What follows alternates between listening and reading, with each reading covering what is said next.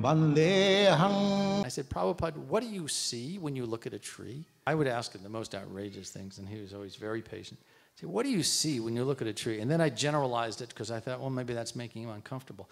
What does a pure devotee see when he looks at a tree? And Prabhupada said, well, you don't exactly see a tree. I mean, what you see is the body of a tree, and you know there's a soul that is residing in the body of that tree. And then he thought for a minute and said, but then again, the soul is never alone.